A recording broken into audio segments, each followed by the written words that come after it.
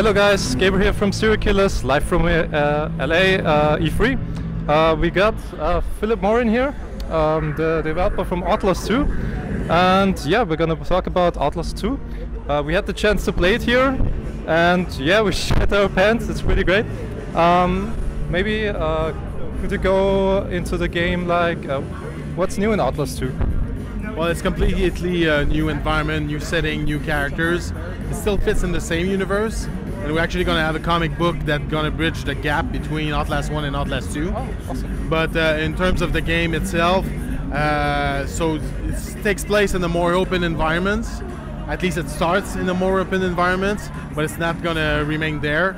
The setup is a cult village, people who believe the end of times are coming, and you're basically looking for your wife there because her chopper crashed in the canyons of Arizona, and you're gonna discover that these people are pretty messed up, and you're gonna become pretty messed up at the same time.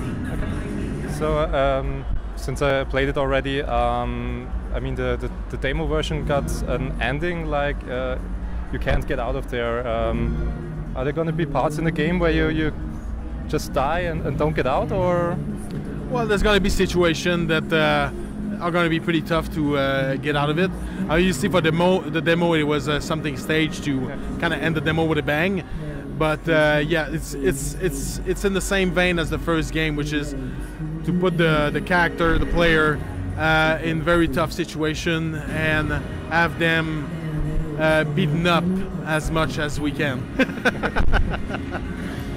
Are there like moments when you develop a game like that where your developers go like, I can't do this, or I need to take a break or something like that? I hope so. I mean, what we hope that is that at the end of the game, players go into a corner and curve into a ball and cry for their mummy.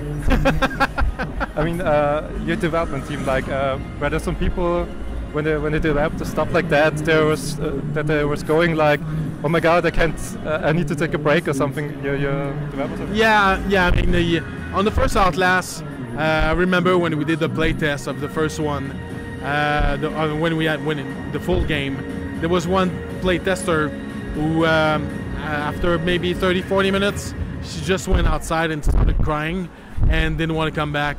So I mean, we'll see with the second one how it turns out. So far, the demo seemed to gather pretty positive feedback, and the people who are following us on Facebook seem to like the new direction. So we hope for the best, and hopefully people will be scared. Do you got any plans for VR? It's something we're always looking into. We have the dev kits at the office, but we're a really small team. We're 18 people, so we got to focus on one thing at a time. And so we're going to finish this game first, and then we'll see where we're at.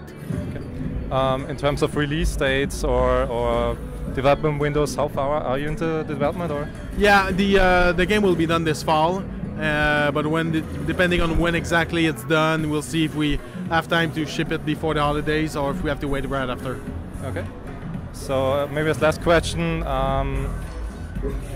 what can fans from Outlast expect, or in the next game, like your favorite moment? Or I think we still have the visual, gory side of Outlast. You know, we're very in-your-face horror, but this time we're also adding layers of depth, and we really want to mess with the player's mind. Like whenever they think they understand what's going on, we'll put a new twist, and suddenly they'll just be confused and wonder again what's going on. So I think mystery and the right amount of confusion is necessary for the horror to be effective, and that's something we're making sure of. Is that in Outlast 2, the game will be structured so that you never know what to expect, and we'll just keep throwing surprises at the player. Awesome. So thanks for your time, and I really enjoyed the demo, so I'm really looking forward. Thank you.